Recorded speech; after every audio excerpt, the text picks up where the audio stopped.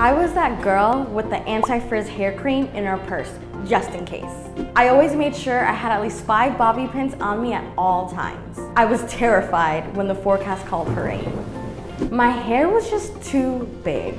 Like all of my fellow curly-haired girls know, our hair is more unpredictable than Miley Cyrus at an award show. I spent years flat ironing my hair and wishing for the simplicity of straight hair.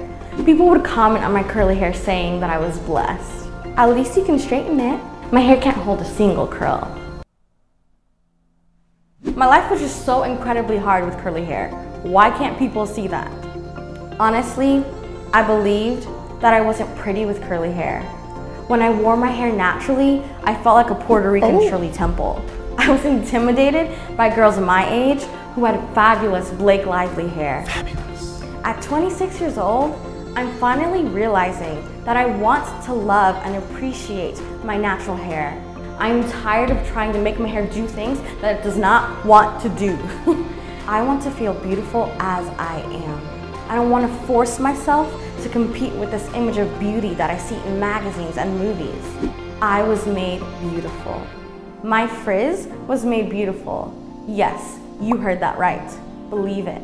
Next time we find ourselves freaking out over trying to tame our hair, maybe we should let our hair be wild. Embrace the curl. Loving my hair means loving myself.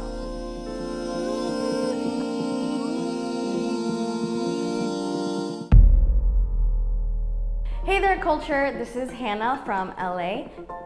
Keeping it real. Or not. Or not. Being awkward.